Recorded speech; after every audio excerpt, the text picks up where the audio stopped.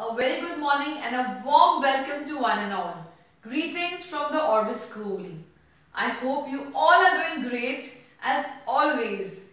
Eating healthy, doing some exercise, watching our videos, completing your worksheets, listening to your parents, reading some stories and learning new family words. So today we are back again in our English class and we'll be learning the new family word. So are you all ready to learn with me?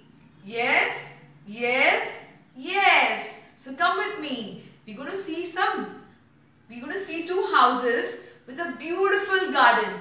Okay? Look at the two houses with a beautiful garden. And here live two sounds. O and D. And together they form the sound, and they came together and formed the sound odd. Odd. So let's learn the odd family word. This beautiful garden is also known as the odd family garden, and they have a lot of odd family words. So come with me. Let's meet the new odd family words. Come with me. Whoa, we got the first word. And it's okay, so this is our first word. K or cord. K or cord. K or cord. Now let's go to our next word.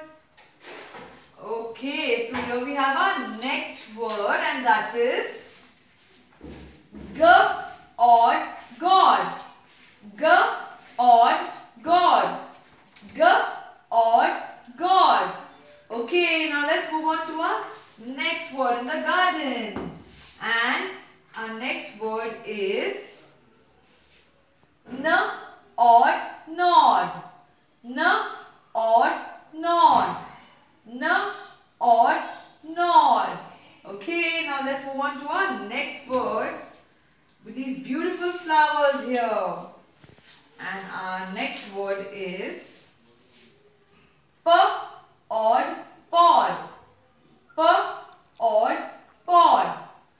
P or pod. And which one is next? Okay. So the next one is R or rod. R or rod.